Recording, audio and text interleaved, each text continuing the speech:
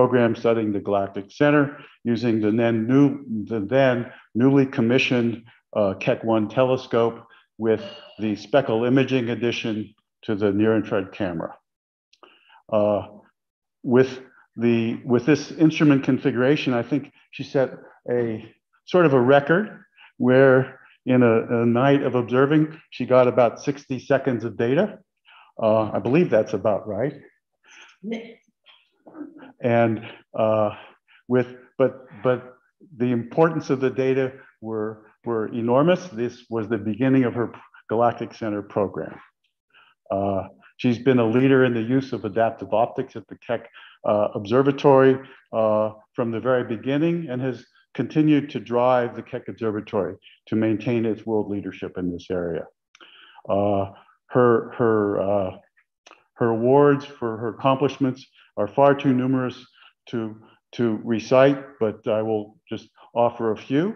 She was elected to the National Academy in 2004 and was named a Caltech alumna, a Caltech Distinguished Alumna in 2012. That same year, she shared the Crawford Prize for astronomy with Reinhard Genzel.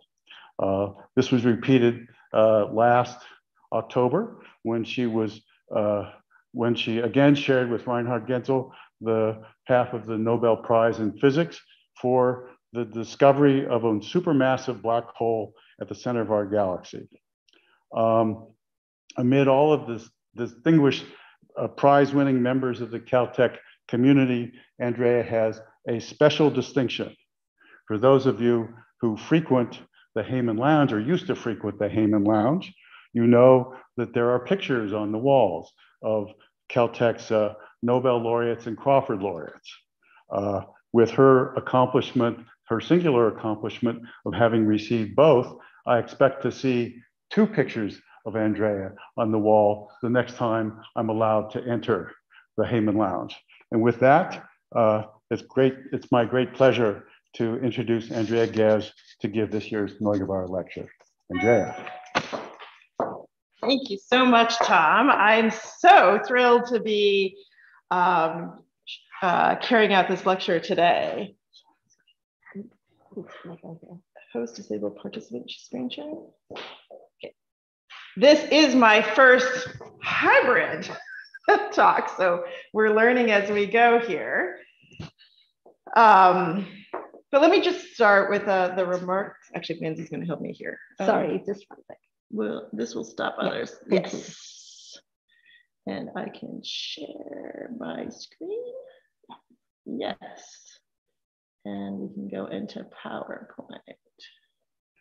Okay, excellent. Hopefully everybody in the room and in Zoom space can see these slides.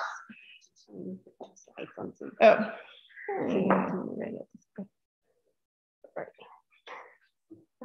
Okay, we're still learning. I've gotten very good at Zoom talks, but not these hybrid, like in the room and. Display.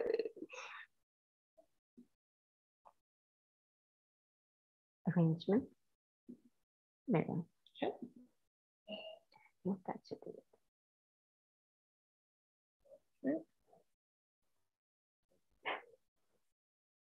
Okay. We'll try this again.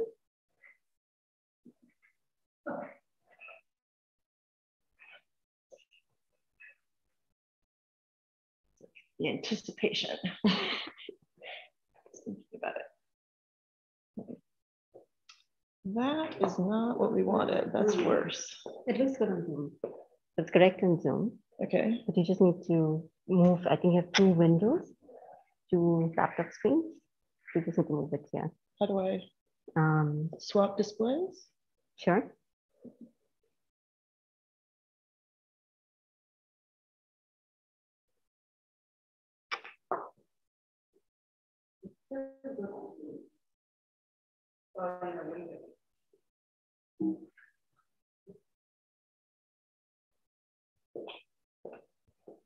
I'm going to go with system preferences. It is mirroring it. Yeah, that's good. That's good.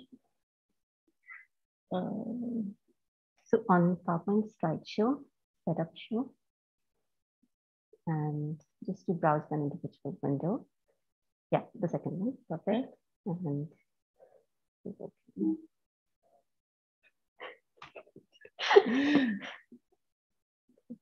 let's see. Well, it is imperfect, but maybe good enough. Oh, pardon me? You need to resume sharing. Let's Zoom sharing that was. So just stop sharing. Or resume share. Oh, resume share. Oh, look at that. Okay. No, just stop and reshare. Sorry. Share screen. Yeah,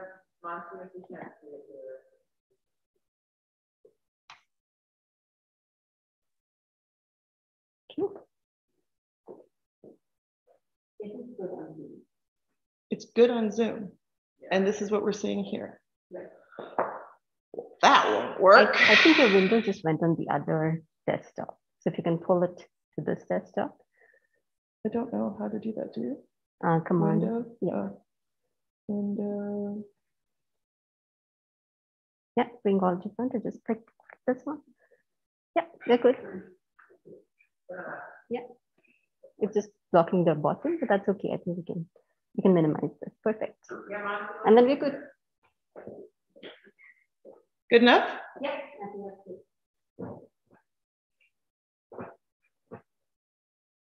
All right, I'm tempted. Okay, I'm not going to fiddle anymore for danger of losing. This is good enough.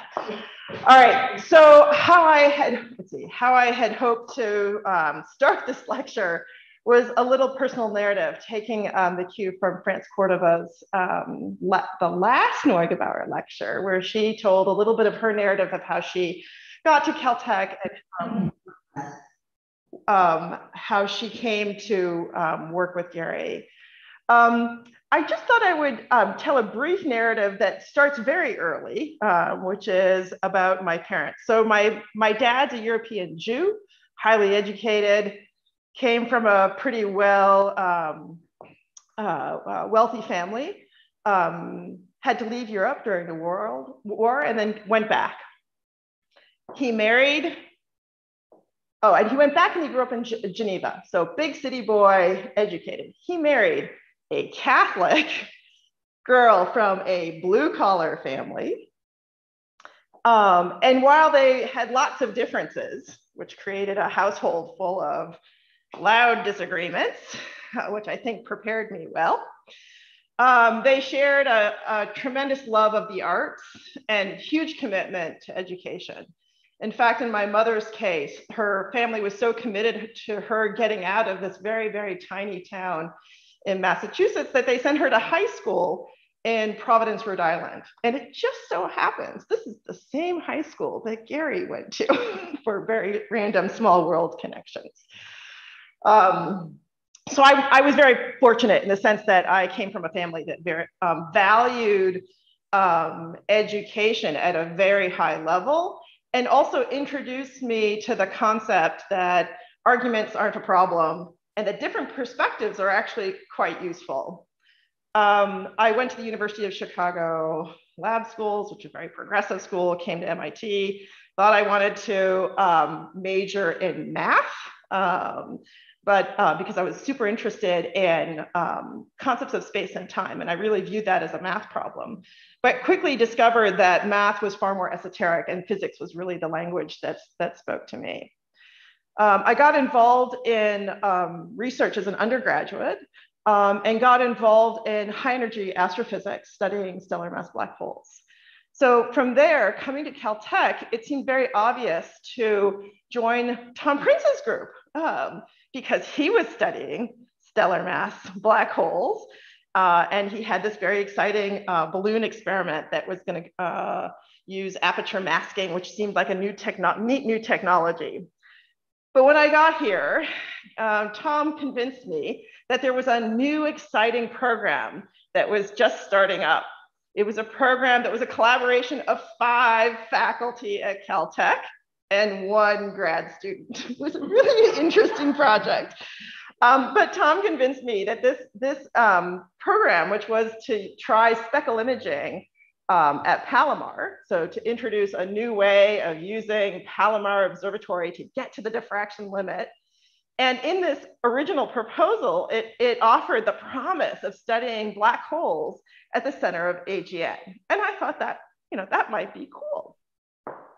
Beyond that, it also, the framework of this proposal was to use the N-cube, if you remember the N-cube, Caltech's parallel processing machine. So again, I thought, neat new trick. Well, turns out optical speckle did not pan out quite as well as was promised. And I had the interesting challenge of trying to figure out whether or not to stick with the technology or to stick with what I was interested in, which was black holes. So to go back with Tom Prince, or all the other possibilities that were open at that very moment. But what I decided in the end to do, and I'm so grateful that this is how things turned out, was to join the infrared group, to work with Gary Neugebauer, Keith Matthews, and Tom Sofer. The idea here was that infrared detectors were improving at a rapid rate, and that by going to the infrared, there was more scientific promise than was offered in the optical. I'm so glad I made this transition because I learned a tremendous amount from Gary. First is to speak your mind. One of the things I really appreciated about Gary is that he always told you exactly how he saw things, very bluntly. If you were screwing up, he told you, and if you were doing well, he told you. But the first thing actually allowed you to believe the second thing. So Gary was very forthright. Gary also gave me a very important lesson when I first joined the infrared group. One of the things that I was quite terrified at the beginning of grad school about was public speaking. In fact, so much so that I looked for graduate programs that wouldn't make me teach, that I could get an RA, research assistantship, right off the bat. And that was one of the things that Caltech offered, in addition to all the wonderful facilities, an opportunity to get involved in research right away. Well, I gave my first research talk and I shook, I'm sure Keith can remember this, I shook from my head to my toes. It was awful. And Gary said, you have to teach. And so I did. And I'm so grateful for that opportunity. It was an interesting adventure in itself, because I, for whatever reason, decided I wanted to do the Physics 1 discussion sections. And at that time, grad school students weren't allowed to. So we had to have a long discussion about why, which for some reason, I brought up the argument that there were no women on the faculty at that time. So I did win the argument. But for somebody who was afraid of public speaking, this was an interesting direction to take it. But it taught me a couple of things. One is that I really do enjoy teaching. So I'm really grateful for that experience. And of course, as we all know, speaking and writing is such a critical part of our development as scientists, that this was an incredibly valuable lesson that Gary gave to me. Now, there are two other lessons that I'm really grateful to Gary for. One is his advice about how to write a paper. He really believed that the most important section of your paper was the results section. As he put it, your discussion section is most likely going to be wrong in 5 years, so make sure you get your science right. And that was such a valuable lesson of putting the results, the scientific truth, what you're able to say at a premium. And for that, I'm really grateful. And then the second piece of advice was about giving talks. So I hope I can follow his 3 words of wisdom about giving talks. One was, don't show tables. 2, you can never underestimate the ignorance of your audience. And 3, people like to hear what they know. So I can guarantee you, I have no tables, and we'll see how the rest goes. The video just turned off. So if you could just, I'm so sorry to interrupt, just the video turned off. If you could just go here. I gotta find my little. This one. That little arrow. Okay. Oh, it was on. The little arrow.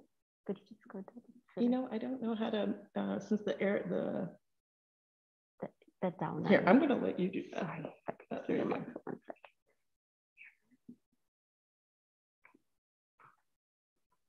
All good?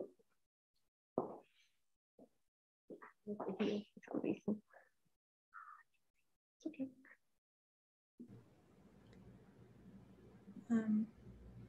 It seems that the camera is on, but it's not transferring anything. Try the other one.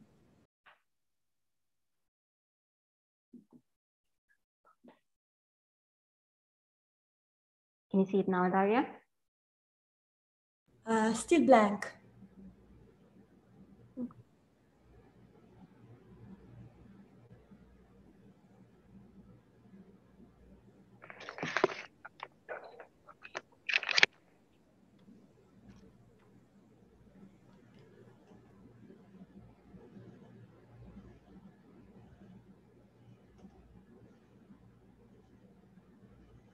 Oh, now we see.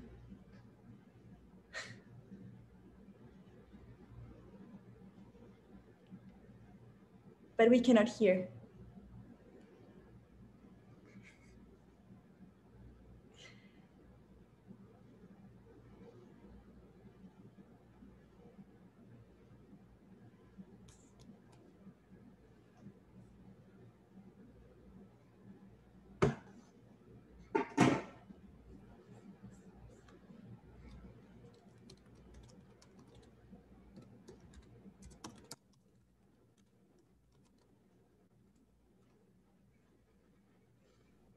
Okay.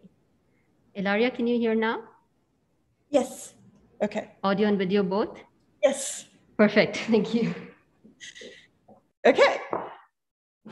So I think, as I said before, when I was thinking about doing a PhD, it was clear that the technology wasn't ready for thinking about either AGN. And what I quickly learned when I joined the infrared group was that the idea of a black hole at the center of our galaxy was a tremendous opportunity if you move to the infrared. What prevented that project from being possible at the time was that the detectors were simply too noisy. So that was the limitation, as opposed to the telescope diameter. So when I moved to UCLA, you know, all the while, I'm keeping my eye on where things are developing. What I did do was study star formation. And while I thought that was a complete left-hand turn, that has actually come back to be of interest. But at the beginning of my faculty position at UCLA, it became possible to ask the question, is there a supermassive black hole at the center of our galaxy? And this is a program that started very small. And I wanted just to, right up front, really give a lot of credit to my two long-term collaborators, Eric Becklin, who was Gary's second grad student. Well, and I was his second to last grad student. So there's symmetry. I was not the last. And I do remember when I got the offer from UCLA, calling Gary to ask him, should I take this offer? And he said, absolutely, you will love working with Eric. And I have to say, I'm so glad I took his advice, because I have really enjoyed collaborating with Eric. I think you can really tell the similarity in our training and in our value system of get the science right at all costs. That's the highest value system. And then the other collaborator is Mark Morris, who was actually a postdoc here for many years before becoming a professor at UCLA. And then the other person in this picture is my very first graduate student, Beth Klein. So this is our group when we started, but I should also call out that Keith was very much involved in this as we were thinking about how to make this possible at Keck Observatory. The other thing that's worth pointing out at this point is that while we thought going in we had a great question, our very first proposal to the Keck Time Allocation Committee was actually turned down. It was turned down because people didn't believe in the technique that we were proposing. And they both said, even if it won't work, you won't be able to get to the diffraction limit. People were worried about the segmented nature of Keck. So this was the first program to really to demand the phasing of the segments on the Keck Observatory. All right, but that did not deter us. And today we're a much larger collaboration. The core collaboration is about 30 people, including Jessica Liu, who was a postdoc, who was originally a grad student with me and then became a postdoctoral fellow here at Caltech and is now faculty up at Berkeley, and Tuan Do, who is now professor at UCLA. This has been a huge evolution, both in terms of the people, the technology, and the science that we are trying to do. I should also note that this project started off as a proposal to do something for 3 years. So it was it was turned down for a much smaller vision than what this ultimately turned out to be.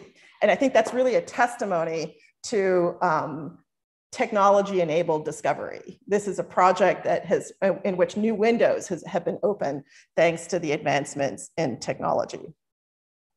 Now, to give you a sense or a big picture perspective on what this project is all about, both in the beginning and where we are today, there's really two fundamental perspectives. One is a physics perspective. We want to understand whether or not supermassive black holes exist in the universe. Can we prove that these truly exotic objects exist? And then this gives us an opportunity to test how general relativity works around a supermassive black hole.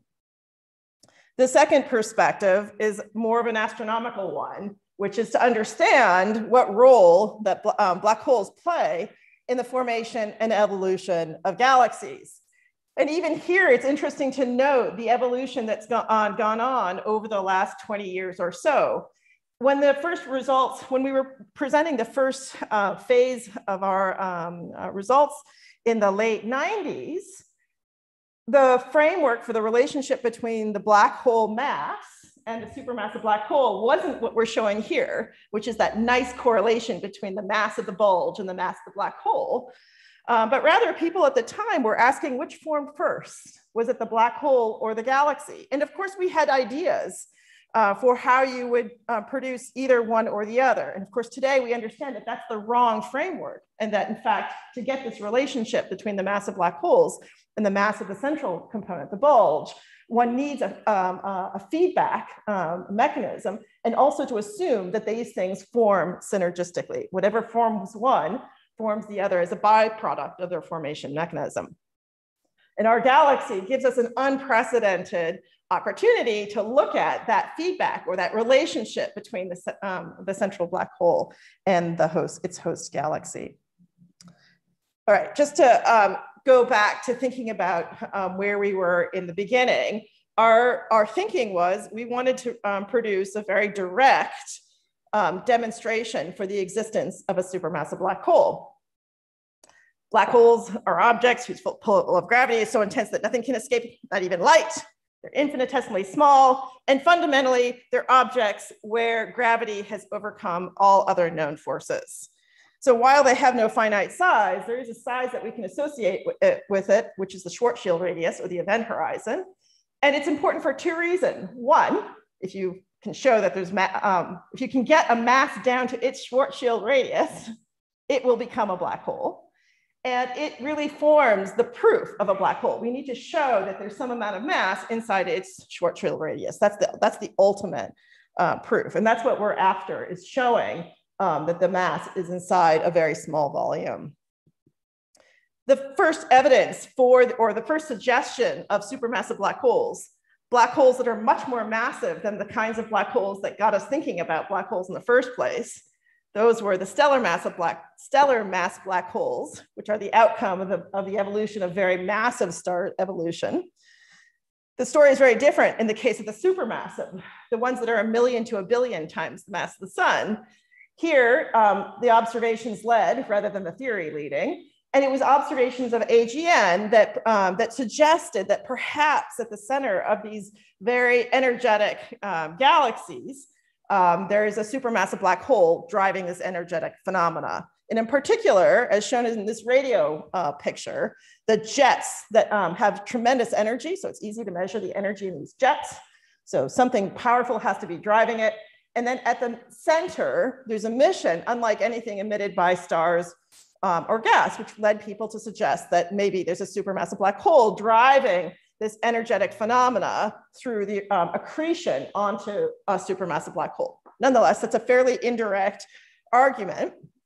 So in our case, we are looking for, or actually I should say, that argument actually led people to suggest that perhaps all galaxies harbor supermassive black holes, even the quiet galaxies. And that was roughly in the 70s that argument was first proposed. And of course, these would be supermassive black holes that live at the center of the galaxy, where the densities are much higher than where they are around the solar neighborhood. And just to remind us of the relative densities, the stellar density is about a factor of 1 billion times higher at the center of our galaxy than out in the stellar suburbs. So if we want to look for these quiet black holes, or the idea that maybe all galaxies harbor supermassive black holes, or quite frankly, to demonstrate that these things really exist in the first place, our galaxy is a phenomenal place to look. It's the closest example of the center of a galaxy that we'll ever have to look. The next closest galaxy is 100 times further away. So that's certainly the pro, or the advantage of looking at the center of our own galaxy. The con is that we live in our galaxy. So our galaxy is a flattened disk-like structure. So we have to look through a tremendous amount of gas and dust to see the center of the galaxy. This lovely picture taken from the Big Island shows the Milky Way very nicely. So but you also see the impact of all the dust running through the center of the plane of the Milky Way. If you think about optical photons, this extinction is at optical wavelengths is 30 magnitudes, or in other words, it means that only 1 out of every 10 billion photons makes it from the center of the galaxy to us. In contrast, if you go to the infrared, 1 out of every 10 photons makes it to us at 2 microns, which is where most of this work has been done. So in fact, the infrared is important not only from the technical perspective in terms of making the images, but also from the perspective of actually just seeing starlight at the center of the galaxy. Okay, so an oversimplified picture of what we're doing. We're looking at the motions of stars at the center of the galaxy to derive the mass. Initially, thinking back to the 3-year project that we were proposing, it was actually to measure velocity dispersion. So it was not actually individual orbits. The idea here being that looking at the velocity dispersion by measuring the proper motions of individual stars, which is a pretty unusual way of getting dispersions in astronomy. Typically, we get them through looking at line widths. We could use mass estimators by looking at the velocity dispersion. So this would allow us to look at how fast things were moving on average and to use their average distances to get the mass.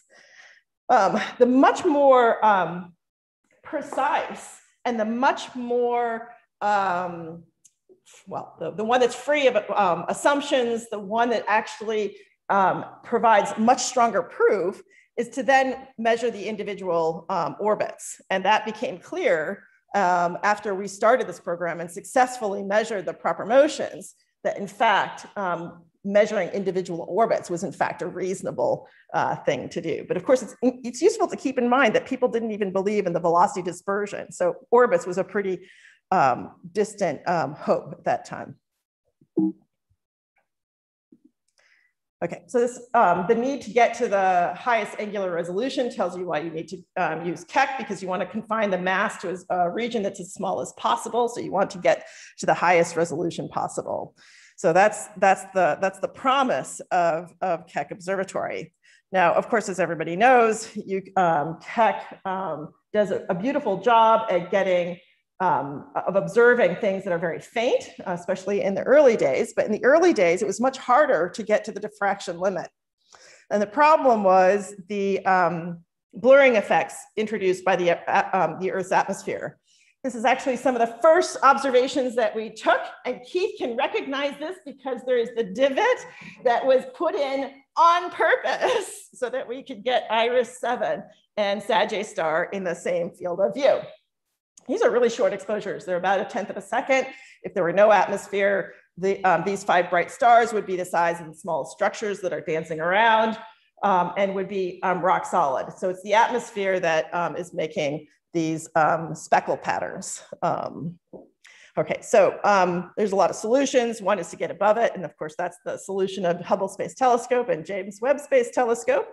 But in fact, what we've done here, especially with the early days of NERC, this is what I like to call Keith's baby, the first near-infrared facility camera on Keck. And what we did, and this was in collaboration with both Keith and Alicia, was to build a re-imaging system that rescaled the plate scale because you needed the pixel scale to be smaller. And then we worked with a young engineer named Hilton Lewis to change the readout electronics so that you could take a picture that was quick enough. So it was a very software. It was hardware simple, actually. So this was a fairly inexpensive and minor modification to the telescope to get going. And the work was in taking all thousands and thousands of frames with lots of overhead, as Tom just referred to. I think we usually got a half a night and we would get 30 minutes, 30 whole minutes. But they were valuable photons. They were photons you couldn't get in any other way. And so it's a reminder that metrics don't always tell you the full story. This is what we did for the first 10 years. In fact, this is what both the MPE group and our group did with speckle imaging. So this was the way that one overcome the distorting effects of the Earth's atmosphere. Of course, today we have adaptive optics, and adaptive optics was always in the vision for Keck Observatory. And it became a reality roughly 10 years into this program. You can tell when we really believed in adaptive optics because it was the year we stopped taking speckle data. There was a 2 to 3 year overlap before it was clear that one should abandon the technique of speckle imaging. Adaptive optics was so much more powerful than speckle imaging. And as I'll talk about towards the end, you pay a big price when you change your instruments in this game. Astrometry rewards you for consistency. When you change instruments, you pay a penalty function. But it was clear that adaptive optics was so much better. For the first time, we could take a picture at more than one wavelength. We could take spectra. And the field of view was so much greater. And our ability to position stars of a given magnitude went up by about a factor of 10. So at this point, it was clear, given not only what we had already achieved from the motions of stars, that this experiment was going to get a lot more interesting. Okay, this just gives you a sense. This is actually a fairly early animation. You can see the 5 bright stars that we were looking at the speckle imaging pattern for. It gives you a sense of scale going from the seeing limited observations to the diffraction limit. There's a small box that has a scale of an arcsecond, which is roughly the natural resolution at these wavelengths. And you can see that without these techniques, you see just basically a big blob in the middle. And with these techniques, you actually see the stars that in some sense are the key, not in some sense, that are the key to this experiment, because it's those stars' motion that you're trying to measure. In the next animation, I used to show animations of where these stars have gone at this scale, 1 arcsecond by 1 arcsecond, but things got too busy. And so we're going to look at an animation that is 1/4 of the real estate. So 1/4. So this is just a ridiculously small area on the sky. This is 1/2 an arcsecond by 1/2 an arcsecond. I never get tired of looking at this movie. Because remember, people didn't think that we would see stars, never mind see them move. You didn't need sophisticated computer analysis in the early days to know that there were very fast moving stars that could allow you to measure the velocity dispersion. So to do the velocity dispersion, in fact, to do the orbits as well, you need to measure stars not just in this region, but over a much larger region as well. For dispersions, you have to capture the whole cluster. And then for orbits, you need your astrometric reference frame, which if you told me that would become one of my favorite topics 25 years ago, I might not have done this project. But you can probably see the most important star today in this group of stars. Its name is SO2. It probably needs a better name. But in fact, we did give some thought to how to name these stars. The typical IAU convention for naming stars doesn't work because everything's moving. So we named them S. Everybody has an S in front. S for Sagittarius. Sagittarius is A star is the emissive source associated with the thing we think is the black hole, and indeed is the black hole. The first number, which has a 0 or a 1, tells you how far away you are from the black hole in annuli. So 0 just means you're within 1 arc second. And then the next number tells you that at the moment of discovery, for the group of discovery stars, just order them from closest to furthest at that moment. So that tells you that SO1 at the time of discovery was the one we thought would be most interesting, but it was actually SO2 that won the race for a very obvious reason. SO2 was just at its furthest approach, at its apoapse, which is where stars spend most of their time. The other things that are worth pointing out in this animation is that stars are trailed by a dashed line when you can see it with an image. Some stars just pop up, not because they're variable stars, although there are tons of variable stars in these fields, but because our technology is enabling us to see fainter stars. And then stars are trailed by a solid line once you have a spectrum of it and can get the radial velocity.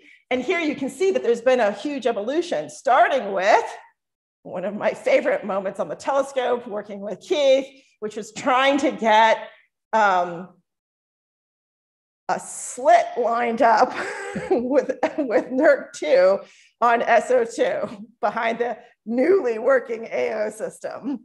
That was one of the harder experiments, but successful, of course, because we were working with Keith. And then in the ensuing years, OSIRIS made the job much easier because then we didn't have to worry about getting things down a slit and keeping things, at a very small scale within the slit. So SO2's had a long-term focus, but over time, and as the AO system gets more powerful, many other stars are becoming spectroscopically accessible. Okay, so with SO2, what did we learn? We learned that at the outset of this experiment, we knew there was 4 million times the mass of the sun inside about a parsec. And this was thanks to the work of Charlie Towns looking at radial velocity measurements of gas in this region. But the mass was confined to a region that was so much larger than the Schwarzschild radius that the suggestion that it might be a black hole is actually hidden well into the paper. It's not in the abstract, it's not in the title. And the reason is that there could be there's a whole host of other explanations for a concentration of mass at this density, including a cluster of any kind of dark object. And then what people started to suggest, the idea of a fermion ball, which is like the equivalent of a neutron star, but rather than being composed of neutrinos, they're composed of fermions. So there's been a lot of interesting thinking about what could cause a compact mass configuration at the center of the galaxy. What the orbits do for you, actually, the velocity dispersion reduces the volume by a factor of 1,000. And then by the time you get to orbits, you've gone another factor of 10,000. So cumulatively, together, you've improved your understanding of the concentration of mass by a factor of 10 million. Okay, so at this point, all these other alternatives for the possibility of a supermassive black hole have been ruled out. And in fact, you've shown that the 4 million times the mass is confined to a region that roughly corresponds to the size of the solar system. Okay, so today we would be hard pressed to go further than improving the evidence for a supermassive black hole beyond this improvement of a factor of 10 million. This really moved the idea of supermassive black holes from a possibility to a certainty. And surprisingly, this has now become the best evidence today that for the existence of supermassive black holes. So while it was the AGNs that forced us to think about this possibility, in fact, the evidence is greatest at the center of our own galaxy. So today, I think the interest is no longer so much in proving the existence of a supermassive black hole, but rather to use this as a laboratory for understanding both the physics and astrophysics of supermassive black holes.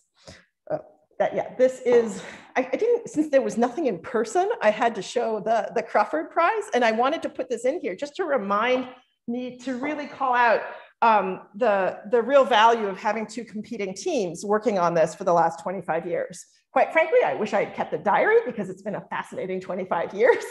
It's taught me a lot about science in all its glory.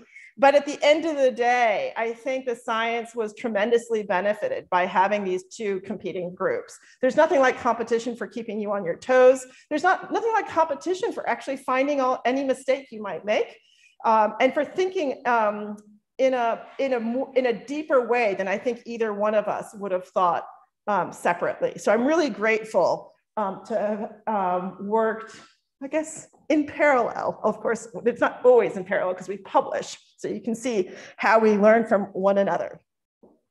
Okay, so that's just my comment on competition.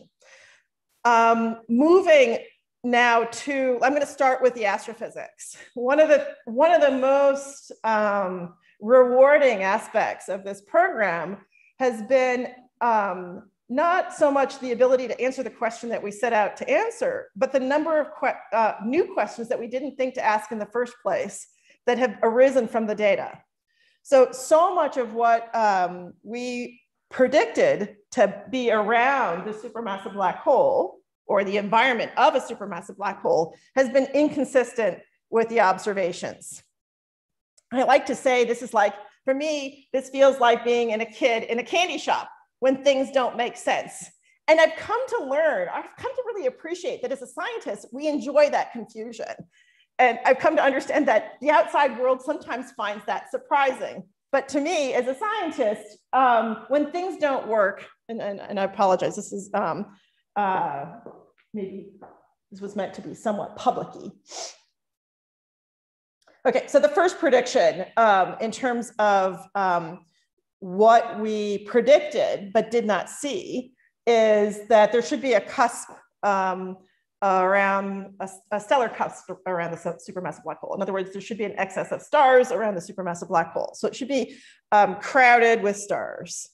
The second prediction is that there should be no young stars. And in fact, young stars out at a parsec, outside that big circle, there were young stars that were known 20 years ago. And that was part of why people were so skeptical about the possibility of the existence of a supermassive black hole, because black holes should suppress star formation.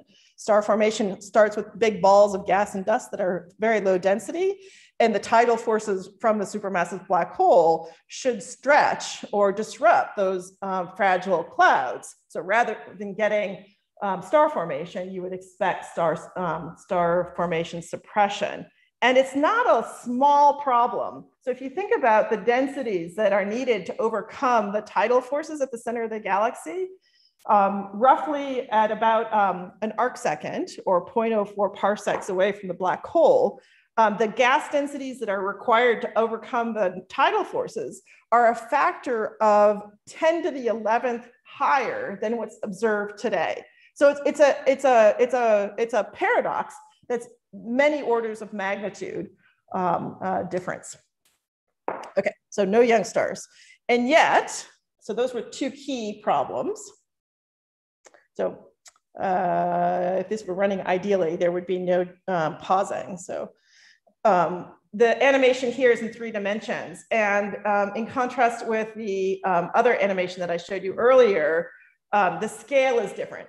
So we're zooming out well beyond the edges of that 2-dimensional animation. And we've color-coded the stars. So the young stars, which we predicted a lack of, are coded green, blue, aqua, green, blue. So in fact, they dominate the population that we can see today. So this is what I like to call the paradox of youth. How do you get star formation in a region that is so inhospitable to star formation? And one of the delightful things about this project is it's really spurred a lot of thinking. A lot of diverse ideas have been proposed for how you get these young stars, these stars that are just a few million years old, to reside within this region. One of the really important clues has actually come from continued observations. So you need to go longer to see the orbits at larger distances, just because their orbital periods are longer. But once you know the central piece, you can nail that down, the central potential. And you actually, all you need is velocities and then acceleration in the plane of the sky. And then you can actually derive an orbit for these stars at larger radii. And this animation is designed to pull back from the beginning to an angle, through an angle which should show that many of these young stars line up in a disk. In other words, there's a common angular momentum vector.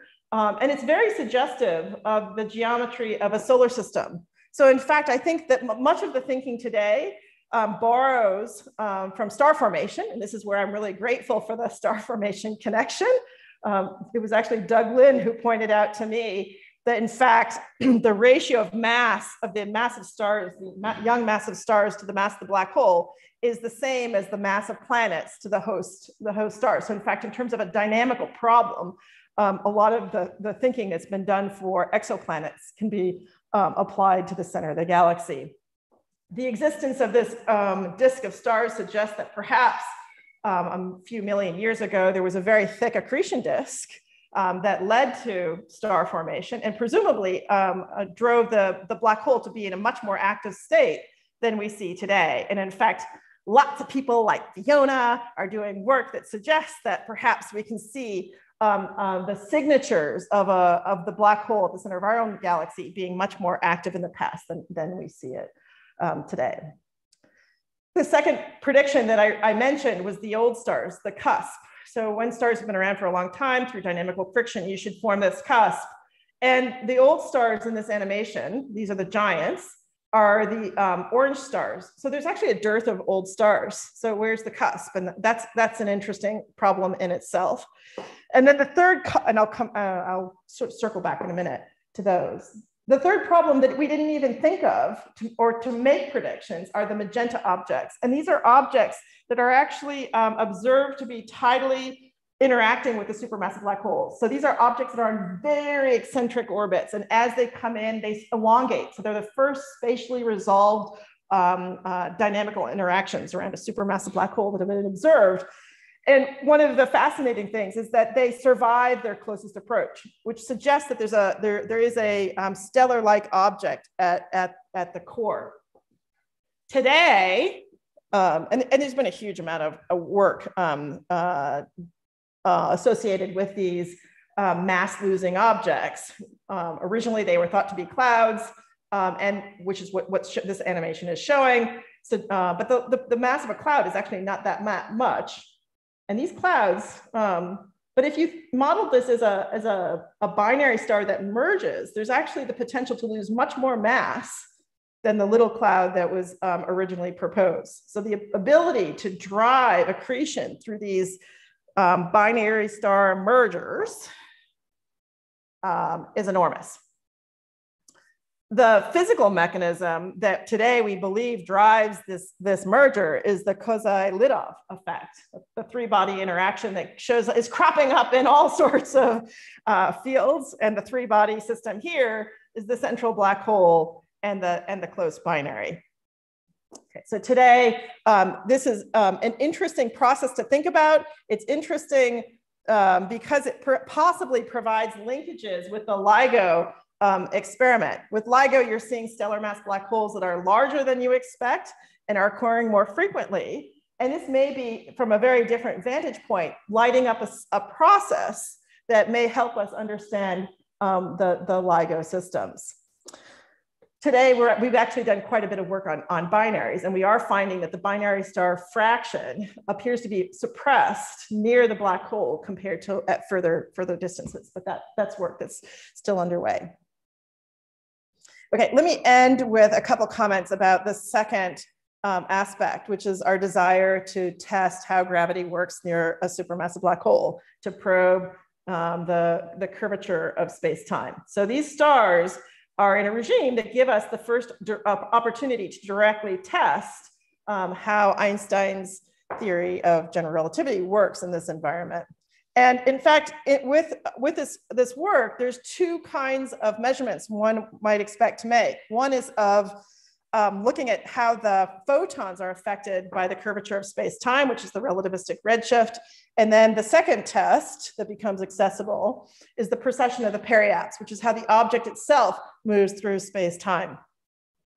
To do this, or to even have a seat at the table, you need to have a complete orbit of SO2, just to know its geometry in space. You need to know where the object is in order to do these tests. This is so SO2, as I said, is the most important star. It has an orbit of 16 years. So once you do that, the next time it goes through closest approach becomes your entry into this game. That happened in 2018. So for many years, we were 2018 or bust. And anybody who measures binary star systems or planets will tell you it's the turning points that are essential. There were 3 turning points in the space of 6 months. And that was a super exciting moment. This animation just gives you a little bit of a sense of what we're looking for. This is over a very long time period. So this is the radial velocity from the Newtonian piece. And this is the relativistic component that spikes at closest approach. You're sensitive, the most important observations are made within 6 months, but there's a 3-year period where you can actually see the impact. In other words, where you can't ignore this effect. That's another way of thinking about it. The total impact is 200 kilometers per second. You might think, oh, well, that's easy. I mean, our measurements are made with much more precision than that. Today, we can measure this to about 10 kilometers per second. But the dominant source of uncertainty is actually the shape of the orbit. It's the thing that you're measuring it with respect to. So in looking at the plots that we present, it's useful to keep that in mind, that it's not the individual measurements, but you're at that moment, but it's the shape of the orbit that's key. So far, everything is well behaved. If you model this as just a single parameter model saying that 0 is Newton and 1 is Einstein, then in fact, our measurements are completely consistent.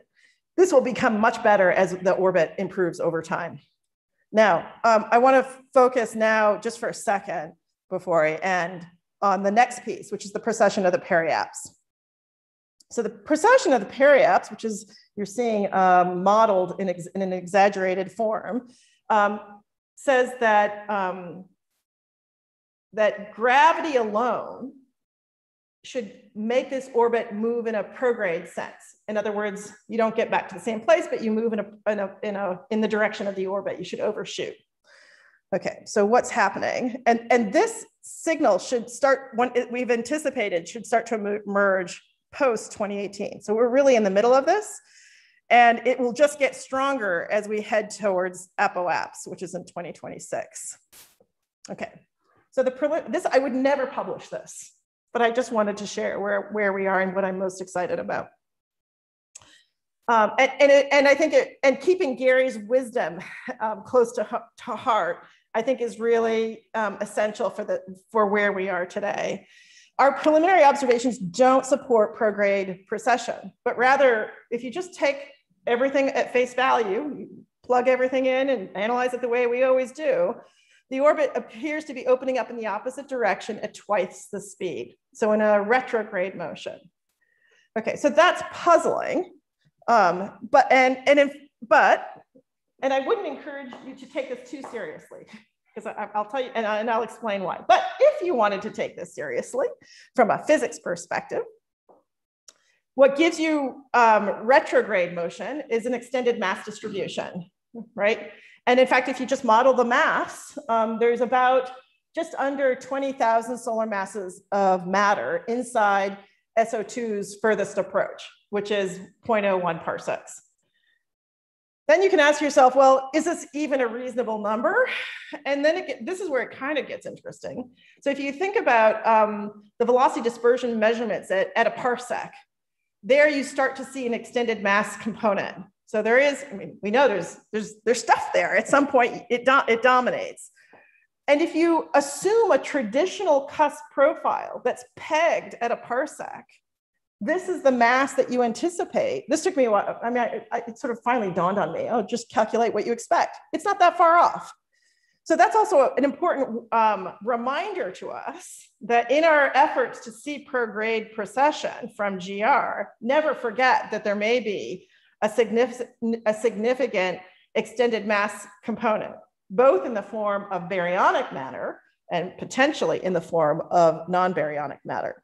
Now, I'm also going to tell you why you shouldn't believe this yet, or why I don't believe this yet.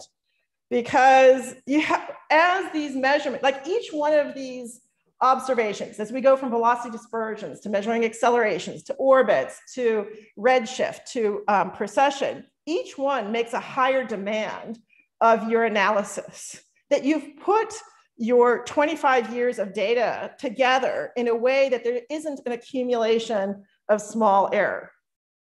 And it turns out that my biggest nightmare, or what keeps me up at night, is the astrometric reference frame.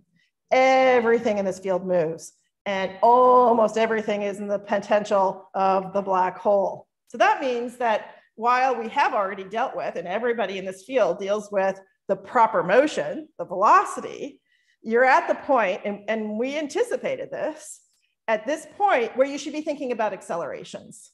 The impact of acceleration on your reference stars grows as time squared. So in other words, in the beginning, you can totally ignore this happily, but today, you should not.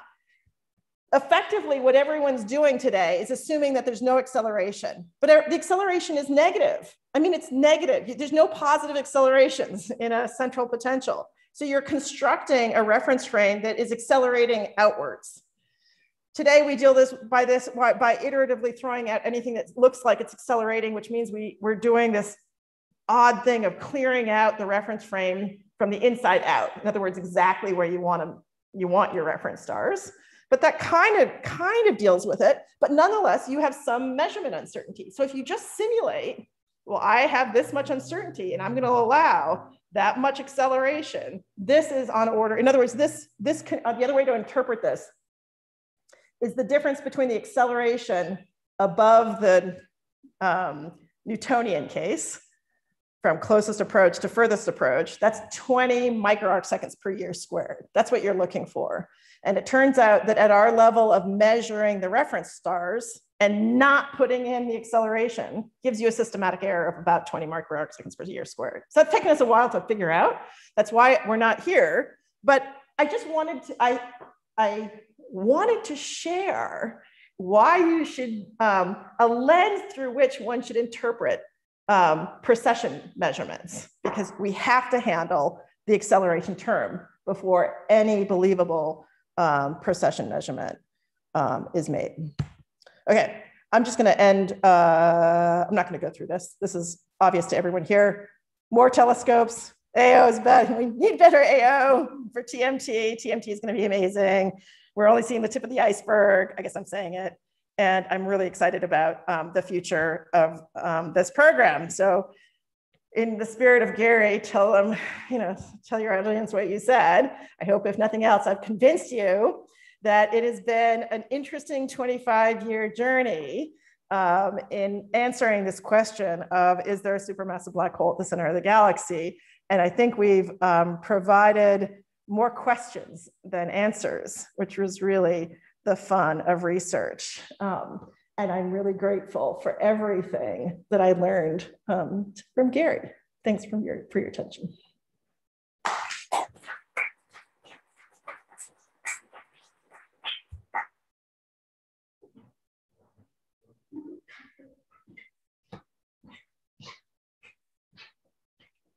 So I have to say, I will just start by telling you that the first time that you came, I was sitting at the Keck observing room during observing, and you were coming up, and you came in and showed me the data, your early data. It was the first time I was convinced there really was a chance of there being a supermassive black hole. So it was, I like to say I'm at least faster than the Nobel Prize committee in figuring out what's good. With that, let's see. I don't see. Do we get to see any questions? There are no hands. No hands. Okay. Fiona has a question. So I've been sort of not paying attention to the last year, but is it really the idea that the G2 cloud was a binary system? Yeah. That's my favorite interpretation. So in fact, if you look at the luminosity of G2, it looks like the luminosity, you can model it really well as a 30 solar luminosity black body. And so the interpretation, oh yeah, so the question is about G2. Are we convinced that the interpretation of G2, which is the tidally disrupting, was the prototype for the tidally disrupting objects at the Galactic Center? And there are two kinds of observations that are made for these objects. One is spectroscopically, and one is it's a bracket gamma emission line. And I just want to say that's the hardest spectroscopic measurement that's ever been reported. It's because it's an emission, it's faint, and there's a ton of gas. So to get that right is non-trivial.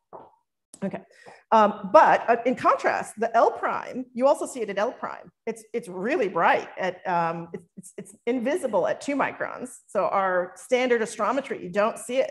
But if you go to 3 microns, L band, or if you go to, God forbid, M band, which we did, it's really bright. It's one of the easier observations you make at those wavelengths. So there's an interesting contrast. And it's those imaging observations that suggest that you can model it very nicely as a black body. And so the way I think about this object as an object that is inside, you're seeing the dust photosphere, optically thick thermal sphere. And if you look at the models for mergers, that's roughly the luminosity that you would expect for two solar mass objects merging. And then the interpretation of the emission is that you're seeing optically thin gas that's illuminated externally to light up the tidal tails that are much thinner. And now Smadar knows, who has done tons of quasi-Litov calculations in all contexts. If you look at if you just start with a population of all binaries at the Galactic Center and ask how many will merge at different timescales, for main sequence stars, you expect 20% of the population, of the binary population, to have merged. So that's why I'm also very intrigued that close in, so inside that disk, the stellar disk, like inside an arc second, is where we're seeing this lack of binaries. I mean, binaries are they're fun. I mean, I love studying them. But our data set lends itself very naturally to a couple of different kinds. So we repeat the central piece a lot to keep track of the radial velocity of these guys. So you can just fold them on many different timescales.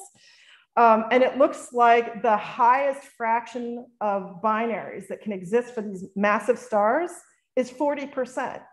And massive, for our null result, I mean, not a single star shows up as an RV variable in this region. Okay, so our cadence is what allows for a leakage of 40%, assuming that you know what the binary star distribution looks like. So we just took what massive stars, the populations in the solar neighborhood. You can also look for binaries through eclipses and astrometric wobble. So that gives you broader radial coverage. Of course, we've taken a lot of images and you find eclipsing binaries. And they're beautiful. I mean, we found some pretty crazy ones like ellipsoidal binaries where tidal distortion must be happening. So it looks like the eclipsing binary star fraction is consistent with what the population. So again, big caveat, because the eclipsing, you're only seeing a small fractions, but you are seeing them, and then at the rate that's consistent with what you would expect. Whereas the RVs, which are, we only have data sets that's suitable in the middle. So if we could get, we're going to keep trying and expanding this. The last technique is astrometric wobble. Anybody who does astrometry knows this is a really hard game. And for a while, we're really excited that we might be seeing astrometric wobble. But that's where you have to be super careful, because any instrument changes that happen can be misinterpreted as shifts. So again, we're really careful. I mean, this is something that we worked very carefully with Keith. You just take the observations in the exact same way every time. So while you might not know your distortion solution perfectly, the fact that you do it the exact same way every time, as long as nothing else changes, helps you a lot. But we do have three major phases. You have the speckle phase, which in a sense you can throw, I mean, it's so much less precise that it's not that important. You have the first phase of NERC2, but there was a dichroic in the AO system that was installed upside down. And so Keck flipped it, which is the right thing to do. And you wouldn't want Keck not to flip it, but it means that it creates the need for a new distortion solution, and you just don't, it's a discontinuity. So anyway, you can discover things that look like they have a period of roughly 10 years, but that's the duration of sort of or 8 years. And that's the duration of speckle, the first AO setup and the second AO setup. So you should be very careful with those. So that's the state of the astrometry binaries. Okay, but yeah, I think it's plausible. I'm super excited. What? I never believed the cloud. Okay. Well, we have some papers that sort of put out our ideas about G2 as a binary. Let's see, Nancy, you said you had a question. Yes, so there's another Zoom question, so if I may ask. Oh, great. I was also struck by the G2 observation, and I was wondering, now you had a few other photos. Oh yeah, so now we found many other members of this class. So it was, we published this in Nature in 2019. And here you have to be careful, because what are the signatures of what we call the G objects? I mean, lousy terminology, there are G spectral types, but G was for gas. That's how they were originally named. So you're looking for red emission line objects. And I'm looking at Tom and Keith because there's been a long history of red emission line objects at the Galactic Center.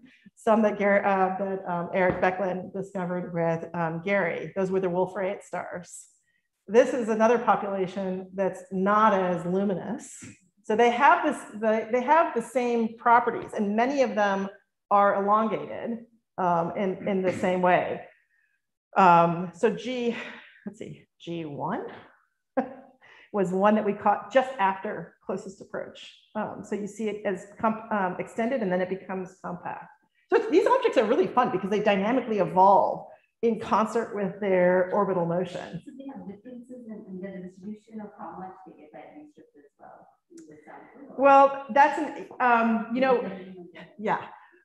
So today we have about a half a dozen of these objects that are recognized. And the ones that are most believable are the ones that come in closest. And they are really interesting because they're incredibly eccentric. Like 0.98, they're not subtly eccentric, they're really eccentric. And it may be that we're biased to seeing the ones that are eccentric because they're ones that start off normal and then get stretched out and elongated. So they kind of catch your attention. Yeah, so we're still trying to put together a reasonable sample of these objects. Well, I'll leave it at that. Anna Churlow, who's a postdoc at UCLA, has been leading that. There's a question from Charles Leichtman on what do you see as the role of JWST in the study of the galactic center? Well, JWST is really helpful at the largest distances. So one of the things that's challenging with adaptive optics is your field of view. So you get these exquisite images, but they have tiny fields of view. So